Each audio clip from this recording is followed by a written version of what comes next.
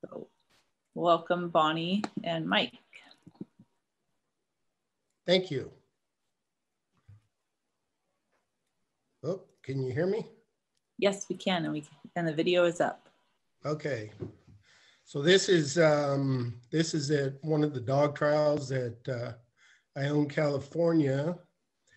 And this is just showing a dog that is working. There's a handler behind, probably behind a handler's line that this dog, well, here comes the handler, come up to help him. But this dog is putting these cattle into an obstacle. What he has to do here is load these 3 steers into this little trap. His dog has to hold them while he goes and opens the gate. If the cattle blow out the back of the trap, he has to close the gate and reload.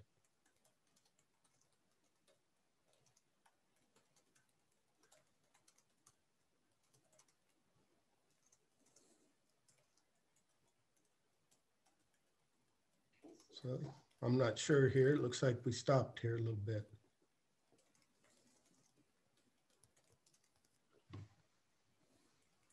Keep going, Mike. It might just be your internet speed with the video.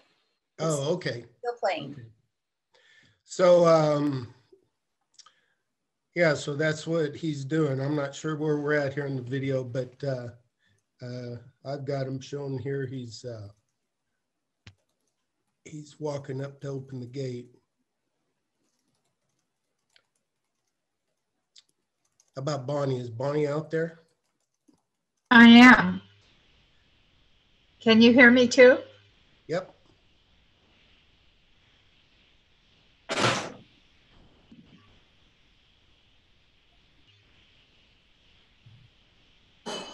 Okay, so now my camera's finally going. So this is another obstacle. So this is like a T. And he has to load them from this side that he's coming back into. He's got to load all 3, and then they have to point coming out the middle where these cattle want to run through. So now he's going to probably reload them again. And then he has to have 1 point out the middle to move on to his next obstacle. So he's not satisfied with 1 pointing. He's going to reload them. This one cow doesn't want to cooperate too much. He's going to have his dog bring it around. Now this cow came in the wrong entrance, so it mixes with him. So now his pen's dirty. So he's going to reload again. He has to clear him out the entrance, reload again. Mike, do you know how old this dog is that's being worked? I'm not sure how old this dog is. This is Chris Bennett. Chris shows a couple of dogs, and I'm not sure. So they have a few different classes. There's a nursery class, which a dog has to be 3 and under. And I'm not sure if this is the nursery class or the open class. So this would be me. And the dog I'm showing is he's about 2.5. So at this trial, you can either do it on foot or horseback for the handler. Do your dogs work differently depending on whether you're on foot or horseback? They work about the same. The 2 dogs I show and that you'll see in the video here, they're both they're full brothers. They're both 2, and they've been around a little bit. So this is Newt. This is the one I was showing up there. We're clearing the field. We got some ewes in this field, and we're going to clear the field, bring them up into the corral so we can bring some heifers in. Newt is more of a cattle dog, but you can work the sheep with them. The difference between your sheep dogs and your cattle dogs will be your sheep dogs will be usually a little softer dog, a little further away from their stock. Sheep are a little more flightier than cattle. So this dog, sorry. For commands, are you using like voice commands or are you whistle commands? What are you using? This dog is, I'm using a whistle because he's out a little ways. He'll work off voice commands or a whistle. Both dogs will, but we start him on a voice command and then move to a whistle. Do you start your dogs right onto cattle or sheep or whatever they'll be using, or do you use other livestock first? I'll use either lambs, kid goats, Jersey calves, dairy calves, depending on how strong the dog is. So you can see Newt, he's bringing these in. There's about 30 some ewes here. He's bringing them in. He's doing a good job making sure nothing turns back. I'm just going to help him a little bit here. He's watching both sides. He's going to watch this right side for me. And he'll push him right up into the pen. So we've used dogs here for about 6 years. We've done the cattle for about 30 years here. You Pishi, come in with me. And we found the dogs to be very helpful. Not near as much labor moving things. So here I'm bringing in, same, there's about 30 something heifers here. I'm in the back with the dogs. We're running them from the front field up. We're going to bring them up the corral and sort some off. There's some different tagged heifers we're going to sort off and give them another second vaccination so we can turn the bull out with them. So here you'll pick up, you'll see there's 2 dogs. That's Rip down there in the bottom. And Newt's kind of hanging in the back, picking up the back inside. So, and I'm in the back here behind them, and I can send them. Rip's kind of working the buy side. When starting new dogs, do you run them with an older dog, or? I don't. Not too much. We start them in a pen. There's a little bit of video I think you'll see at the end of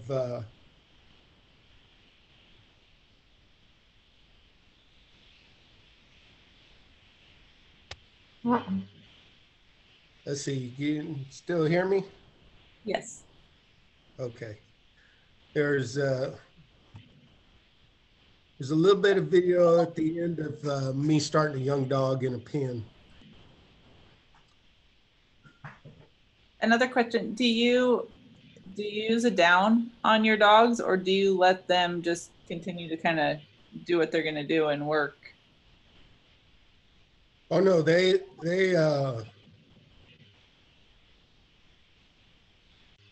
have a down on them.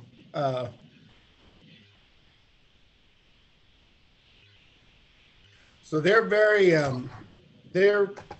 very broken that they're actually, I'm giving them commands, sending them either side, directing them.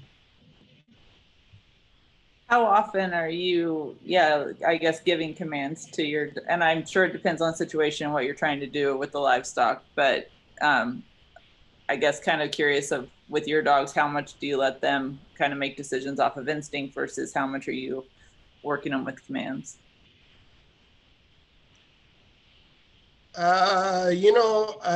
My dogs, I like to work them with commands because so we go out there, so they have a plan, I have a plan. Well, they need to do my plan. So, it's not, and especially trialing dogs. So a lot of people's dogs, they say, well, they learn the ranch and they learn what to do. Whereas, we might want to bring them in a different way or do different things. So So my dogs, I'm always giving them certain commands on where they should be, where I want them to be. Um, so we're usually guiding them pretty good. And for breed, are these straight border collies or are they mixed? Yeah, these are straight border collies. Like I say, I've been doing the dogs for about 6 years, and I have just done the border collies. I haven't done any other breeds. I think these two dogs are about the fourth and fifth dog I've started and trained. So I haven't been doing it too long. Bonnie's been, I think, into the dogs a lot longer. Isn't that right, Bonnie? Yes, yeah, I've been on training and trialing for about 20 years. But I don't breed my dogs. I usually try to find a good dog that you know, it's all by genetics. Yeah, so these are out of the, this is out of the first litter of pups I raised. So they're just pushing these cattle up into the corral. It's kind of a foreign thing to teach these dogs to drive. So most of these dogs want to stop cattle. They want to get around and stop cattle. So right here, what you'll see is I'm going to use Rip. I got Newt sitting in the back of the cart, and I got Rip. He's working the top of the pen, and I'm having him drive these cattle back to me, where I can either put these cattle in the pen or sort them by. So he'll work this pen for a while, keep working these cattle down to me. And, Mike, for folks that aren't familiar with stock dogs and commands, can you talk a little bit about like what is a down, or when you say by, what does that mean? Okay, so the way they taught me is if you look at a clock and time's going away or to your right, it's going the same way as the clock. So that's away. If time's going by, it's going the other way. So that's where we use away and by. You can pretty much when we break them to a whistle, we give the command, and then we give them a whistle command. So we give them a voice command and then back it up with a whistle command. And you can make pretty much any whistle command you want to make and be consistent with it, and they'll put the 2 and 2 together. So kind of like they talked about the livestock guardian dogs. You know, these dogs, what we do is just basically take what's bred in them and we use it to their ability and then to help us. So we teach them off of their breeding. So they have to have some herding and cow in them to do this. It's not mechanical. The nice thing about dogs, the interesting thing about dogs is they read cattle so much better than we do as humans. So, you know, by the time if I go gather a field of cows, 100 cows, and I take 2 guys out there with me, by the time I tell them to get over there on a horse, these dogs already got those cattle turned. So they're so much faster at doing this, and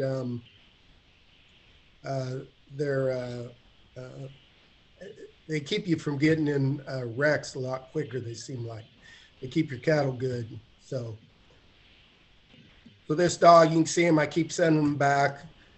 So this would be going to the buy side. Keep sending him back the top, and he's working these cattle around. So he's keep pushing these cattle to me. They've got a little. Some of them got a red tag in their right ear, so those are the ones I'm sorting down by. But we don't do a whole lot of the sorting this way. But if you're just one person and nobody else is around, these dogs are very helpful for that. So the down is just, we can teach the dogs a couple commands.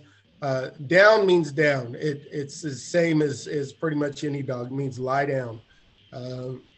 We teach them another command sometimes, which is stand. And so they don't have to down. Like this dog will stand if you tell him to stand. Newt tends to, when you say stand or down, he'll down. But he's a bigger dog and he tends to use that more. So he gets tired a little easier. So when you say down or stand, he's like, oh, okay, Dad, I'm going down. So then we've got like we can use a command if I'm using a voice and I want them to push the cattle, I'll say push.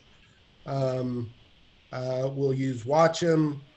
We'll use we'll put a whistle to it. But pretty much it's just the stand, stop command, down is one, and then the away and the by. And by doing that, we can pretty much control the cattle. I have a question here about, do you have a problem with dogs and calf ears, and how would you break them of that? So I think that must end with biting.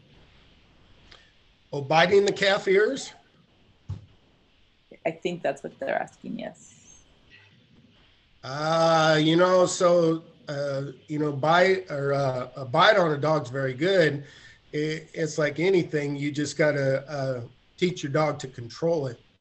So when we break them young, you know, we don't want to take the bite out of them because, as you can see, like Rip there, he's got to get into these cattle a little bit to get them moving.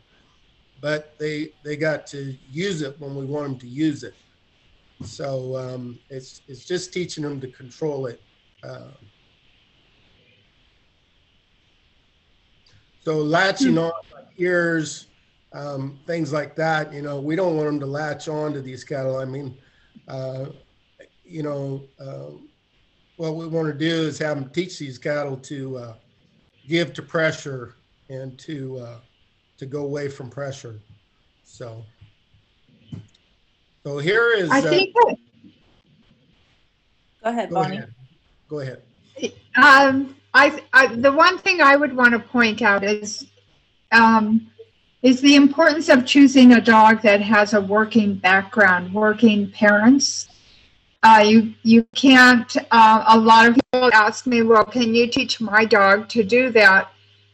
It's really, really important that you bring in a dog that has the genetics, the breeding that will work. Not every border collie is going to understand or have the instinct to circle or go around or gather and bring to the person, bring to the handler. Not every border collie understands what you want to work to move the cows or the sheep or whatever livestock you've got.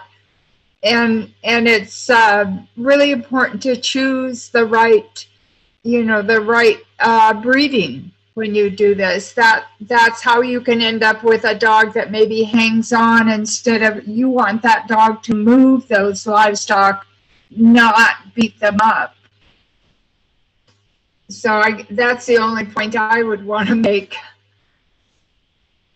Yeah, and they just need to learn to use their use those things under control. So this is a young, this is a little 11-month-old dog pup, and like this dog has a lot of bite, but she's got to learn to get out and around. These are 3 little bummer lambs that I used to train these dogs on. This is about a 40 by 40 square pen. And we want this dog to learn to go up along the fence and go out and around these sheep and kind of turn these sheep's head and shoulder to me. And I want her to slow down a little bit. I use the flag a little bit to back her off a little bit. Then like here, I'll just stand in the corner. I want her to be able to hold those sheep. Not just keep coming in, want to kill the sheep, basically. So she's coming along. She's a nice young pup. This is a pup I bought, and probably where she should be at for her age. But if I just turned her loose out with the older dogs, she would probably cause all kinds of ruckus because they don't know how to get out and around. They tend to want to dive in. So we teach them, we work them in a pen for a while, get them to where she'll down, get them where they'll quit and come to us at the end, come off the stalk. We'll usually tell them that'll do and then have them come to us. Oh, and here's some pups. Yeah. Great. Well, thank you so much, Mike. Thank you, Bonnie. Really appreciate you sharing the videos and yeah, your experience.